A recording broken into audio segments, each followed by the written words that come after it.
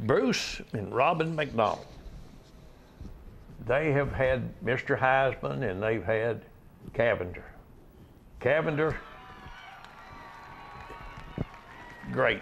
This horse right here. That's a horse that won tons of blue ribbons. He has won 11 world championships, 5 world grand championships, 72 blue ribbons in his career. That's what I'm saying.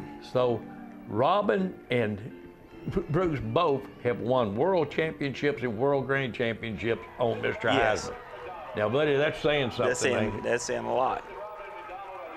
But now he has entered into the stud arena now. He is standing at stud at Sugar Creek Farm.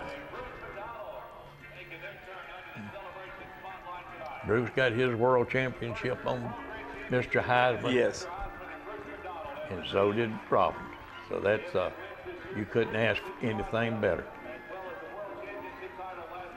But you can imagine winning 72 blue ribbons. That's what I'm saying. 11 world championships and 5 world grand championships. That's enough blue ribbons to cover up a whole wall in the house. That's fact. That is a fact. He has won his share. You know, that's about one of them situations and people put pennies on the floor and select over top of them and make a whole floor out of pennies. You can do that with his blue ribbons. That's it. I'm telling you, it's amazing. And here's Cavender. This horse. That horse there have won a whole bunch. Hey, he has won the 2-year-old world champion, or the 3-year-old world championship, world grand championship, the 4-year-old world championship and world grand championship, and then his first year to go up to the big stake, he walks away with the world championship, the world grand championship. And I may be wrong, but I don't think I am. I don't believe that horse ever been beat. One time. One time. One time.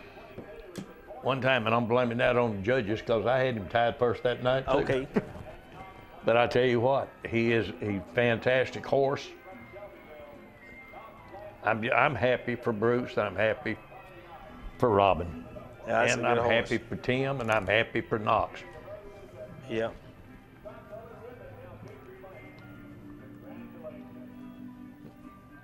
Knox got the 4-year-old, and he hands the reins to Tim, and Tim comes out and gets the World Grand Championship in the 5 and over.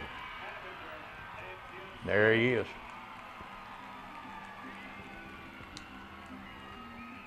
I was talking to a guy. Well, I was talking to him yesterday.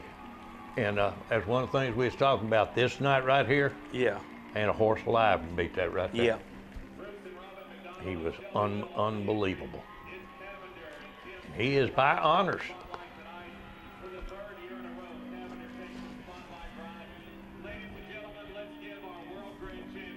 These two studs are standing at Sugar Creek in Shelbyville, Tennessee.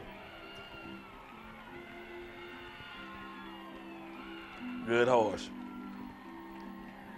Piece of work right there, buddy. Getting it done.